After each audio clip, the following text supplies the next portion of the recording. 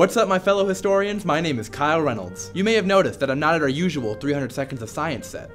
Nice catch. I am very excited to announce that this is the first episode of 5 Minute Flashback, our official history spin-off. Today, I'm going to tell you about the Reign of Terror, a period of the French Revolution that's about as much fun as its name would suggest. The Reign of Terror, also simply known as the Terror, did not last very long, from about 1793 to 1794, but was one of the most eventful and pivotal parts of the Revolution. It was the bloodiest point of the Revolution, resulting in thousands of public executions. Less than 4 years after the storming of the Bastille in July of 1789, the monarchy had no authority over the furious peasants and were being hunted for trial, imprisonment, and execution. In January of 1793, King Louis XVI had been publicly beheaded, and the monarchy of France was no more. Soon after, the Committee of Public Safety was created as a placeholder government in an attempt to bring order to the chaos. The committee would go on to be the leading governmental power during the entirety of the Terror.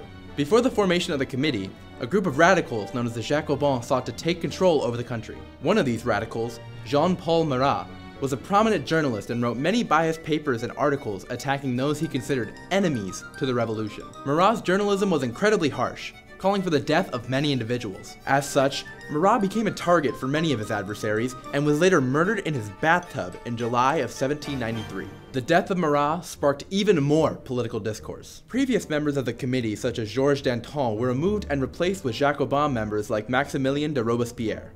Robespierre resided as the president of the Committee of Public Safety for the duration of the Terror and was the leading force in inciting it. On September 5th, 1793, Bertrand Barrère, a fellow committee member, ended a speech with, "Let's make terror the order of the day." Figures like Barrère and Robespierre saw terror as a key component of a revolutionary government. In a 1794 speech, Robespierre said, "Terror is nothing more than speedy, severe, and inflexible justice." What does all this mean exactly? What is Robespierre really talking about? Well, before the committee's rise to power, there was violence all over.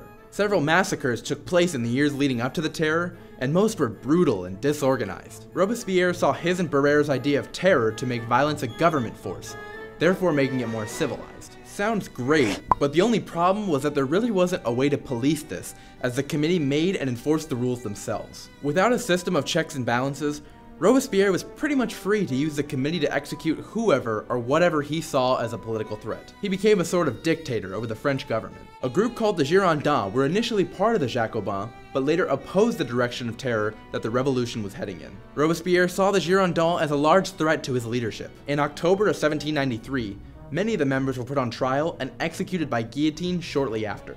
As Robespierre and his committee had continued to round up as many offenders as they could find, the Terror turned into a political witch hunt. Tensions grew so high that even members within the committee became wary and accusatory of each other. Factions divided even further, spawning two more parties, the Hébertists and the Dantonists. As the name suggests, the Dantonists were led by Georges Danton, the previous president of the committee. The Hébertists claimed that more terror was needed, and the current administration was not doing enough.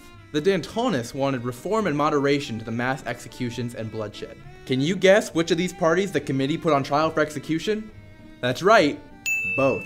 In this time of mass distrust, Robespierre was also being attacked from all sides. In most of June and July of 1794, he was absent from the committee.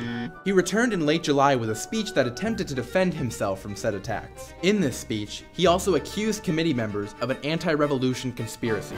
The next day, Robespierre was being accused of creating the conspiracy he spoke about and attempting to blame it on loyal committee members. His further attempts at defending himself were lost in a sea of angry party members, and he was subsequently arrested. Robespierre and several of his cronies were then condemned to death by the committee that he created. Robespierre's death on July 28, 1794, signaled the end of the Reign of Terror. The revolution would continue for a few more years after, but it was nowhere near as chaotic and bloody as it had been under Robespierre. Overall, an estimated 40,000 people were killed during the Terror, either due to execution or imprisonment, most often without any trial.